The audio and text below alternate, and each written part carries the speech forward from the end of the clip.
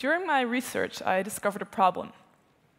And the problem, I can do some things about it as a legal researcher, but a lot is actually in your hands. So I'm giving this talk for you as well. The problem I discovered is about the burning of fossil fuels and how it's creating climate change. At this moment, there's decisions that are being made that can either destroy the planet, or they can help us to make use of all the creative potential of us to save the world and get more out of the sources that it has instead of destroying it on the way. So the way the system works now is that we have a central system where a large producer of coal or other source of energy provides electricity to us.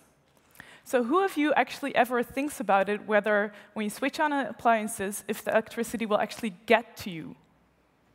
Probably a lot of people won't even think about it. You just assume that it's there. But actually, it's really, really remarkable that the system works that well. Who thinks that if there's too much electricity, we can just store it somewhere to use later on, just like other projects? Probably some people think that as well, but you can't say, if you, for example, have a solar panel on your roof and it's producing electricity, it's like, stop now, I want to watch television in an hour, so wait there. You can't do that. So actually, when there's electricity, we immediately have to use it. And the way it works now is that for example, the coal power station, when there's not enough electricity, it just puts in a bit more coal, burns more, and when there's less demand, it burns less. Now, with the climate change issues, we have to rely more on renewable energies. And wind and sun, we can't just switch on and off. So actually, the current system can't handle a lot of production of renewable energy on the grid. Now, new technologies, fortunately, can provide a solution. With the help of information communication technology, ICT, we can keep track of how much energy is produced where and when.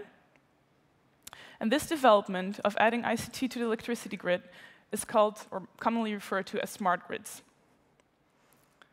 Of course, it's called smart because everything that doesn't use ICT is dumb, and when you add ICT, it becomes smart, just like your smartphone. So that's the same with the electricity grid. So this system can help us balance the demand for wind and sun and make optimal use of it. So for example, when there's a lot of energy, we can, instead of not being able to store it now, we can just, for example, put it in our electric car, which we'll probably have by then. And on the other hand, when there's not enough, the system can give your house an instruction to just delay your washing a bit, or maybe turn down the temperature in your home for a bit.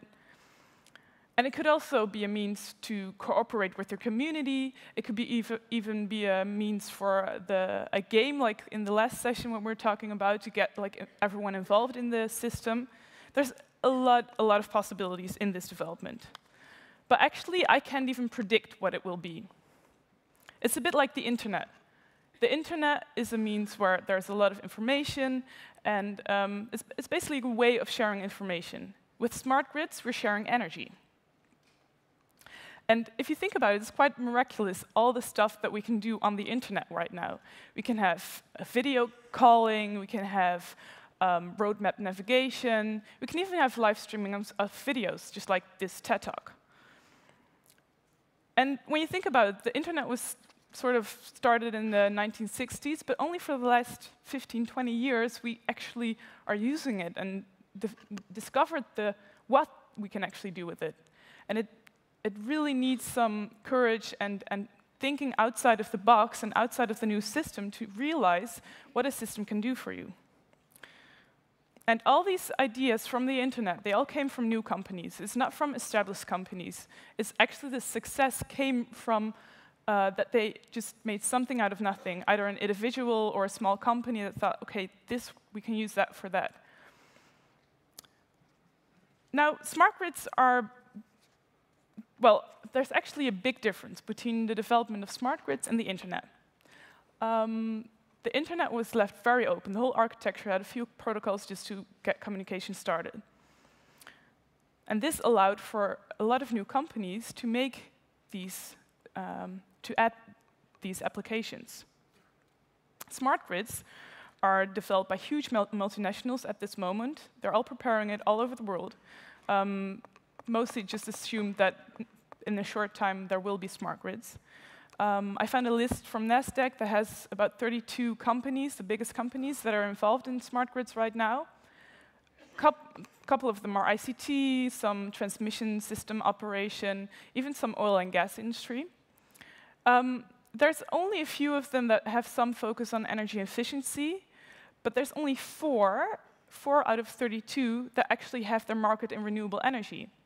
So this whole transition is actually based on only 4 out of 32 for renewable energy. Now, all these parties that are involved in this, they of course all have their commercial interests. And all these commercial interests actually disables them from letting go of the way the current system works. For all these companies to work together, they need to set technical standards for all the different aspects of the grid to communicate.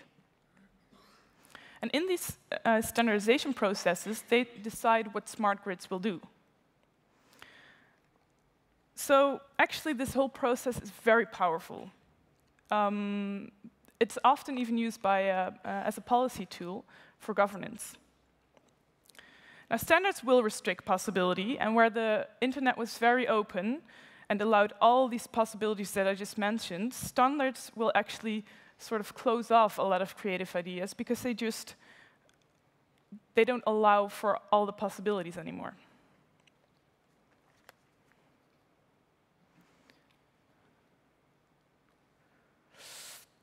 Now, in the worst case scenario, there would be, for example, the 10 biggest players. They'll have all their products in the smart grids. The whole system will be less efficient because there's a lot of computer and servers that need to consume energy as well. It can provide threats for personal data, for your privacy, because you don't know who's going to actually know what kind of electricity you're going to use. It could shut off the possibility of 100% renewables because the companies do not believe that that is actually what is possible.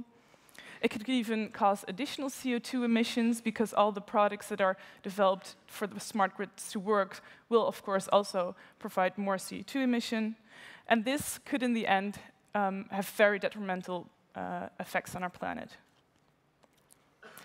Standards, it's not like these are horrible things. They also have some very good benefits. For example, I'm labeling cross-border trains between countries and making sure that when you buy products from a different brand, you don't have to change everything in your house and meter and everything, so everything will still work together.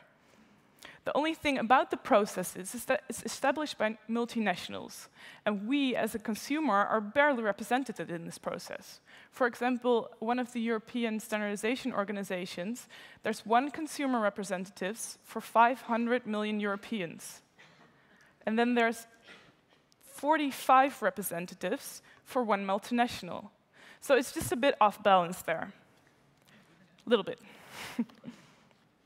Now, of course, I don't believe that all these multinationals have horrible intentions. I really don't think so.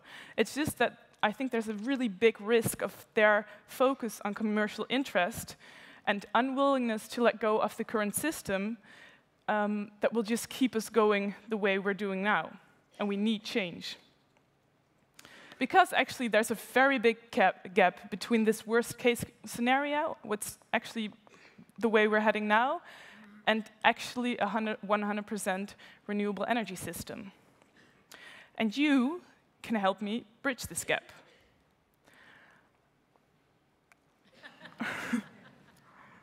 One of the things that you could do, for example, if you have some technical expertise, just get involved in the standardization process. There are actually public inquiry phases where you can give comments, and they have to listen to you, so just take your chance there. The other thing is, if you're in a company that's somehow involved in smart grids, you're actually the one that can make this change. You are the one that the future of us, our children, our grandchildren depends on, so you can make sure that your company works for a corporation instead of short-term goals. And in the end, I'm just Robin, I'm a legal scholar, I don't have the solution. So I'd say, let's use our full creative potential, and with that, let's close the gap between the horrible future and the future where we all cooperate together for sustainable energy. Thank you.